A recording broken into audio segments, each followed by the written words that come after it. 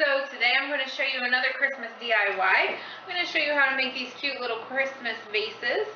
Everything that I have here is from the Dollar Tree, so it's nice and cheap and easy, alright? So the first thing that you're going to need these tall vases. And I got a bunch of different assortments of little balls, and you can get the mini ones. I actually thought about going back and getting some mini ones and filling one of these up with just a bunch of the little mini balls. So the first thing that you're going to do is you're going to take, I'm going to do gold right now. So we're going to take our gold ones, and I'm going to remove the little string pieces. I don't really want those on there. And then you're just going to drop in. Just like this. Quick and easy.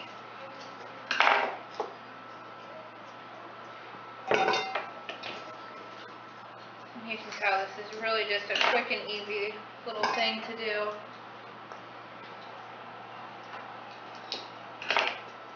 Alright, so that's the first step done and over with. Now your second thing that you're going to need is I went and I got these little snowflake ones, as well as I got two of the reindeer ones. So we're just going to take these little snowflake ones, and I'm just going to cut this off.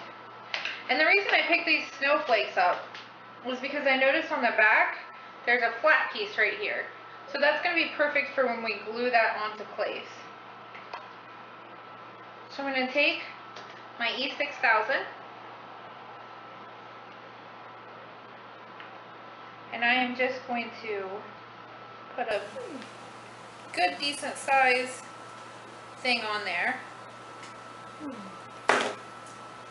And then I'm just going to stick my little decoration right in the middle.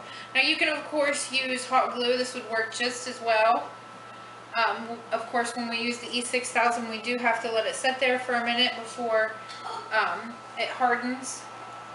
So I'm going to have to sit here for a minute with it. But that's it. It's quick, easy, simple, and everything is available at the Dollar Tree. So hope you enjoyed. Have a great day, and make sure you check back with us.